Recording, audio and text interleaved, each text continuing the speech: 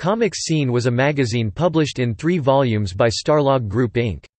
Its original 11-issue run lasted from January 1982 through September 1983, and the second volume was published between 1987 and early 1996, lasting 56 issues. This second series was published from bi-monthly at its initial start, to monthly frequency for its final years.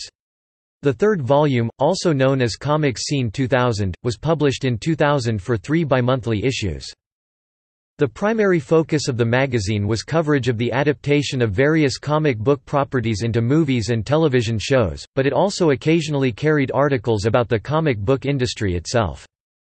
Comics Scene was, like its sister magazines Starlog and Fangoria, distributed via the newsstand system and was widely available in drug stores and grocery outlets.